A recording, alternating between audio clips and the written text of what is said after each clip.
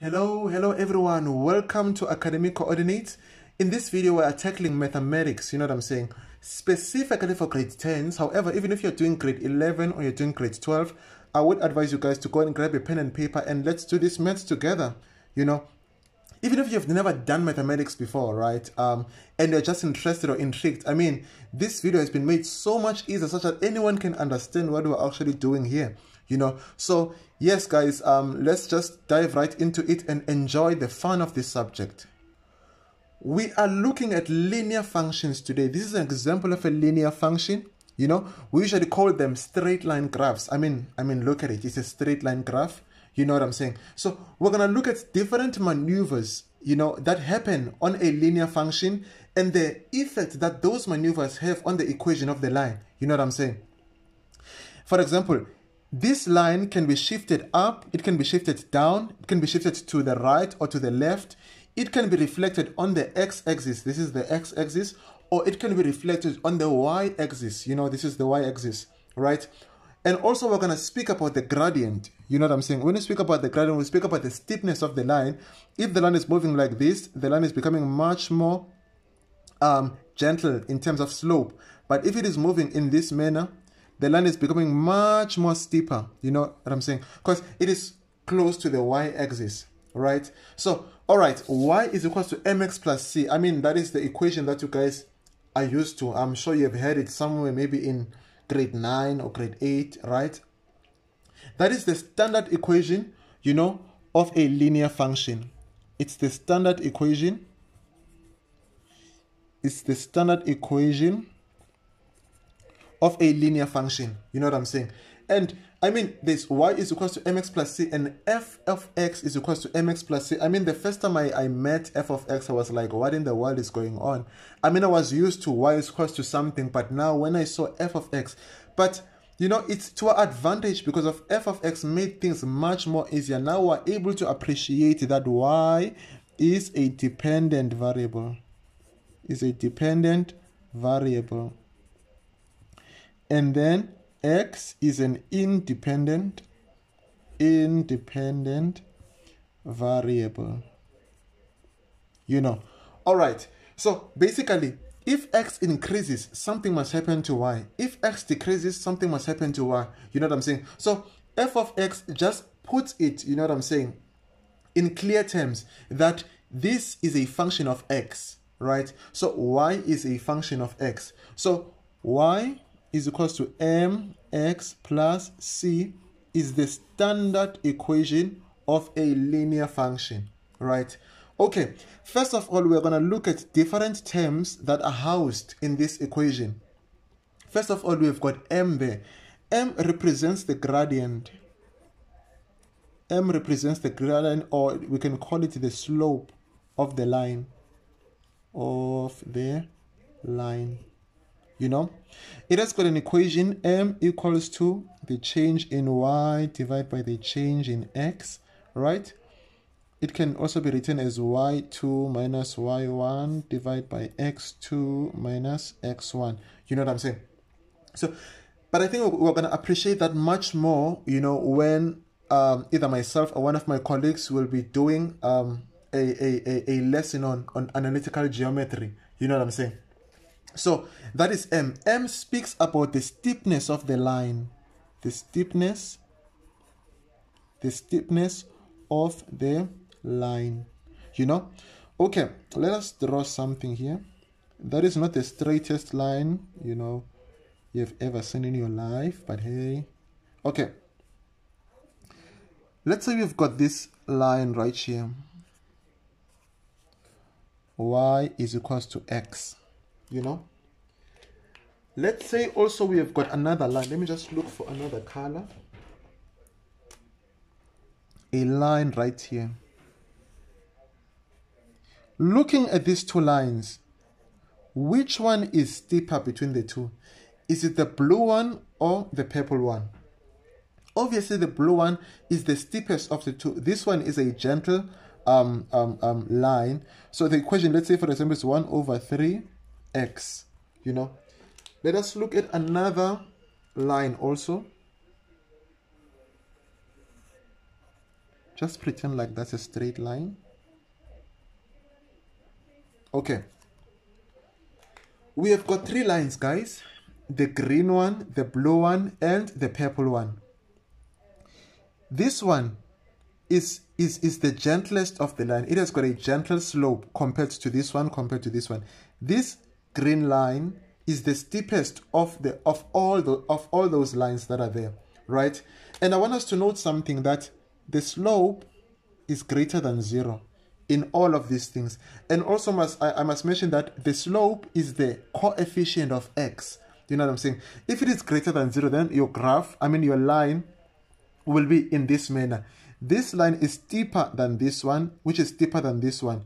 And also another way that you can look at this, in terms of the steepness of the line, how close is this line to the y-axis? The closest line to the y-axis will be the steepest, of a number of lines that you might be given. And also, if you look at the coefficient of x, the greater the coefficient of x on the positive, let's just speak for the positive first, the greater the coefficient of, or the larger the coefficient of x on the positive, the more steeper the line would be amongst maybe other equations of a straight line that you guys might be given.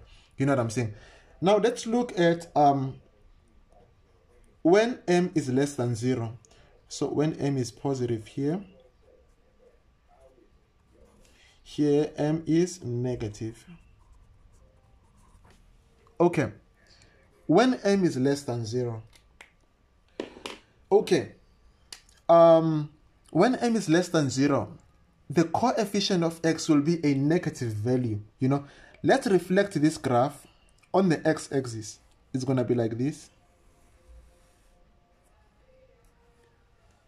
And the slope here, the equation is going to be y is equal to minus x, right? So this graph was reflected on the x-axis such that it took this form. You know what I'm saying? If you reflect the purple one also, it's going to be something like this. It is still gentle even here.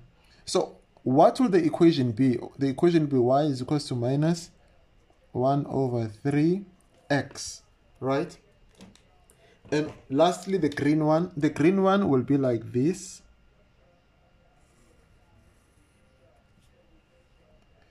Okay, guys, my equation are not necessarily drawn to scale. My functions. It's going to be minus 3x.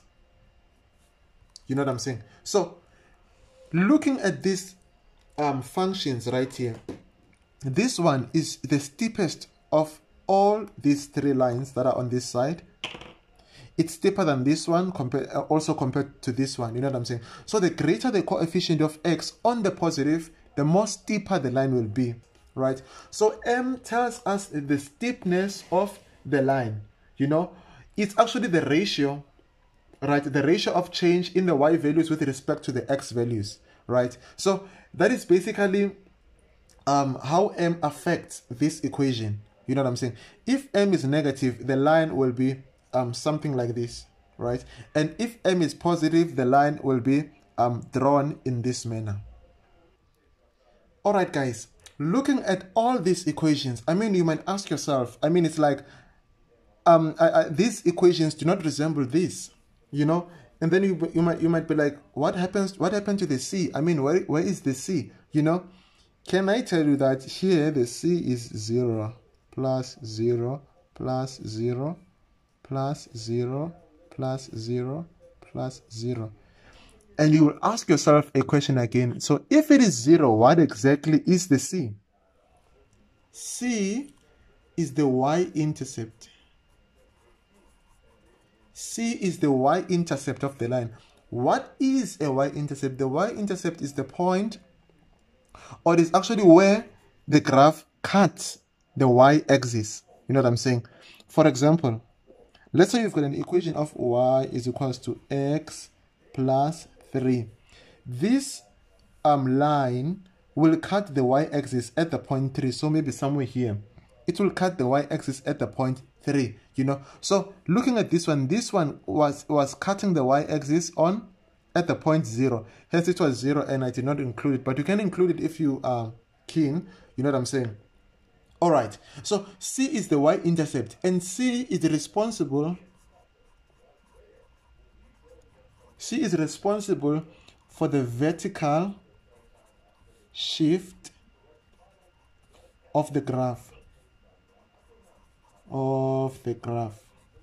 Let us just do an example so that you can see the effect of C, right?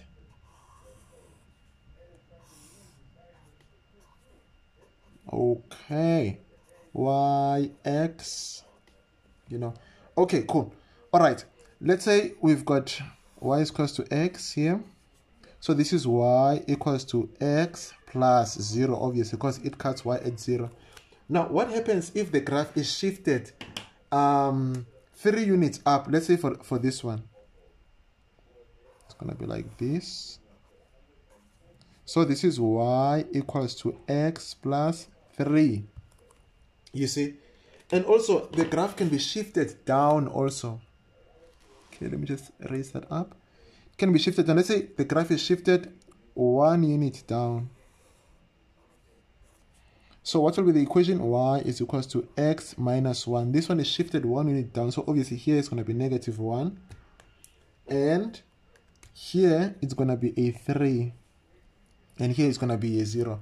And I just want to show you guys something real quick. The effect of f now. I mean, if it is written as f of x is equals to, let's say, for example, x plus 3. If they're asking you guys for the y-intercept of this equation, right, you are not going to collapse or faint or whatever. It's the value of y or of f of x where x is equals to 3. So, I mean, where x is equals to 0, actually. Where x is equals to 0, so it's going to be 0 plus 3. So, f of 0 equals to 3. So, at 0 and 3, the graph at 0 and 3 is the y-intercept of this graph. You know what I'm saying? That is the advantage of having your equation in terms of x, you know what I'm saying? I mean, in terms of written as f of x, or g of x, or whatever the case may be. All right. Okay, guys, we have actually tackled the equation of a straight line. Y is equals to mx plus c. We know that m is the gradient and c is the y-intercept. You know what I'm saying? Okay, so I think for this video that is it. On the next video, I'm going to do 2 examples where I actually go deeper, on the concepts that we have discussed. You know what I'm saying?